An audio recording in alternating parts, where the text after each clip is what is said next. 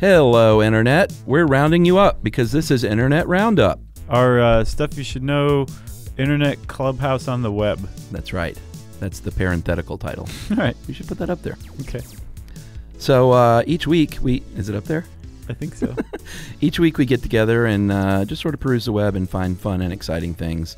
And actually, these are neither fun nor exciting, but they are informative. Yeah, let's file this one under yesterday's news. Okay. That we just found out about. Yeah, about the Better Business Bureau. Yeah, so in our patent episode, we were talking about like some patent, like inventor help group. Yeah. And we're like, well, the Better Business Bureau says that it got an A rating, so they must be a legitimate business. Yeah. Somebody wrote in and was like, dudes, don't you know, like the Better Business Bureau is pay to play. Oh, is that where you got this from? Yeah, somebody wrote it in to let us know about the Better Business Bureau. So in 2010, the news show 2020, I don't know if you guys are familiar or not, did an expose on the Better Business Bureau where basically there were businesses out in Los Angeles that were reporting that they had like they had a complaint against them in like 5 years previously. Yeah. And they still had a C rating even though they'd resolved the thing. Sure. And the Better Business Bureau had said, you know, you can get this up to an A if you become an accredited member for what, and pay us $400? $425. Yeah.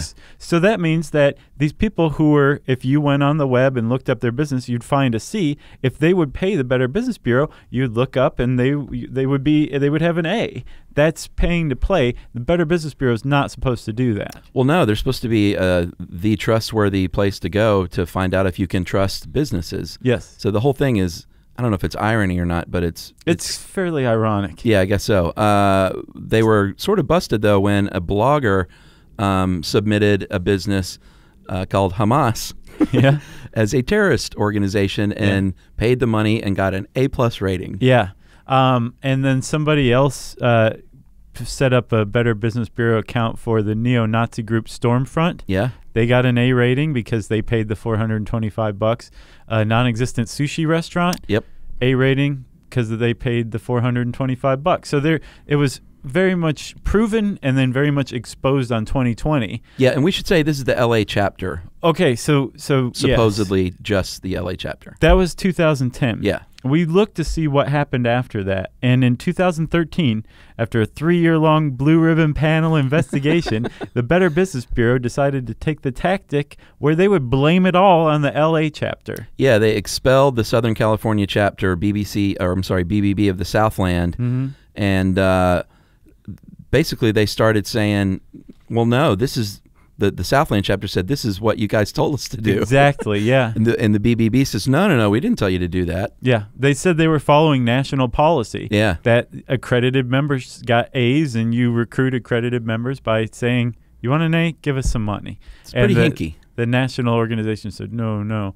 And, it is pretty hinky. We were looking up to see if they'd made any changes to their policy, and apparently the change they made was just to blame it all on L.A., Yeah, they were definitely made the scapegoat. So I'm going to keep following this, actually. We'll follow up at some point. Yes. But, yeah, that really stinks, man, because that's where you're supposed to go to trust something. Yeah. You know? Like, I'm totally disillusioned right now. I have no idea what's going on. I don't know which way is up. Like, where are we? I have no idea. So, Chuck, let's go from sunny L.A. to snowy Kentucky. Yeah, I thought this was pretty neat because here is a little factoid I did not know. The National Weather Service, when you hear snowfall amounts, they rely on volunteers to report that stuff. Yeah. I never knew that. I just figured they had like an army of people? Well, at least like one guy that drives around and measures snowfall, you know, in their region at least. Not all over the country. Can you imagine that terrible job? Yeah. Yeah. Although I guess if you like driving and being outdoors and wearing galoshes. Yeah, sure.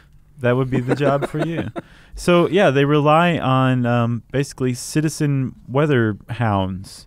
And there's basically a how-to, snowfall measuring procedures on the Jackson, Kentucky National Weather Service Forecast Office website. And this applies anywhere. But for this particular one, it gives you links of where to send your reports in. So basically, if you go to NOAA or the National Weather Service and type in like snow reporting, they're going to tell you how to get your info to them. Yeah. And I get the feeling people that enjoy doing this are like really into it. Oh yeah, totally. You know, the volunteers. Like people who watch the Weather Channel like all day. Well, I watch a lot of Weather Channel. Actually. Okay, so maybe you should start measuring the snow here in Atlanta. Here in Atlanta, we got half an inch. Right. For like the last 3 years. Yeah. So one of the tips they use is not to measure on grass because snow can be inflated by blades of grass. They say to try and get a spot about 20 to 30 feet away from your house on like a wooden deck. Right. So, you know, you obviously aren't going to measure like under a tree or something. You want it to be kind of wide open to get a pretty accurate measurement. Or picnic table out in the open would work too. I bet you these people actually have built their little measuring station. Well, yeah, there's something called snowboards, and you want 2 of them. Not the kind of snowboards that you ski on. No, this is a different kind of snowboard. This is just a measuring device. It's a little more boring than the other kind of snowboard. It's super boring. But basically, it's just a flat board.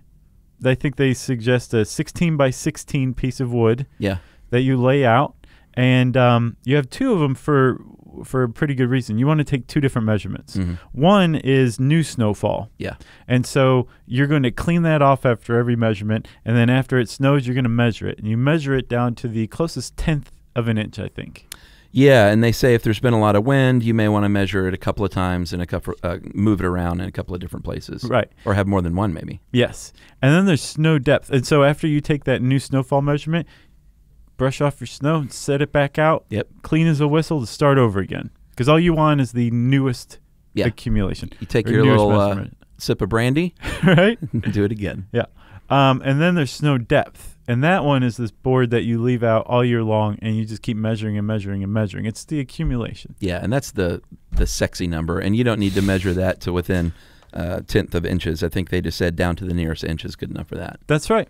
And then you write it down on a piece of paper. You fold it up, put it in your front pocket. You get in your car. You try to start it. You find the battery doesn't start. You go into your garage. You get your jumper cables. You get your wife's car out. You hook the 2 up. Finally get your other car started. Put the jumper cables back. And then you drive to the National Weather Service office, give them the piece of paper, and then they tell you that you can just email it from now on. That's right. And then you go back to your house and you read Reader's Digest for the rest of the day. That's right.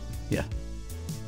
So pretty neat. Thank you, citizens, for measuring snowfall, because we all like to hear about those crazy, 8 feet of snow. Yeah. Yeah. So thanks, people. Yep. Thank you, Storm Chasing Newshounds. And we will see you next time on Internet Roundup. That's right.